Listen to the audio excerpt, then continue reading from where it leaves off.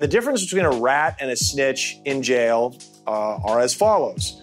A snitch is somebody who is snitching on somebody else outside of the jail, right? So a bank robber who's in jail snitches on his partner who's not in jail.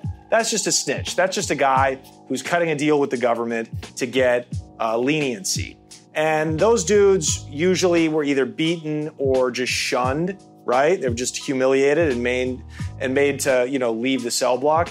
A rat was different. A rat was somebody who was part of a gang who was actively informing on that gang to the guards or the prison administration. And those dudes were dealt with, with severe beatings or, killings.